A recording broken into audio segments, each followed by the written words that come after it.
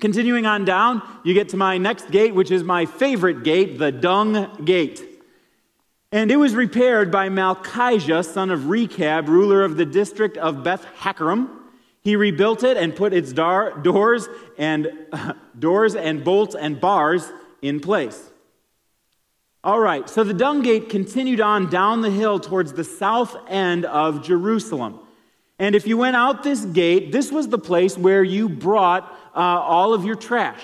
Because every city has to get rid of their trash, and when there's no Papillion sanitation or Abe's trash service, you've got to find a place to put all of your junk, and not just your garbage, but your human waste as well that's generated in a big city. That's why this was called the Dung Gate. Yeah, everybody say the Dung Gate.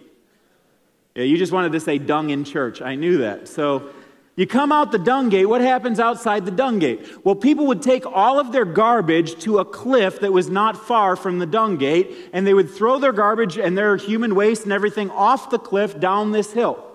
And down this hill in this valley, they would light everything on fire because they wanted to minimize the amount of trash and so forth that was there and keep the volume of it down. So it was a place that stank, and it was full of worms, and it was full of fire, and dogs wandered around that place. It was just a vile, filthy, awful place to be.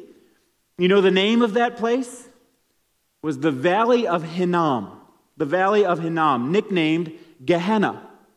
And I know those of you who are biblically savvy would know in the New Testament, in the Greek, the original language, Jesus used two words, Hades and Gehenna, to talk about the place that we now call hell. And when he was doing it, it was a graphic picture of that which was just outside of the Dung Gate, of a place where fires burned and where worms were and where people were in pain, and it was stinky and filthy. And he says, you just don't want to be there. So trust in me, and avoid that destiny.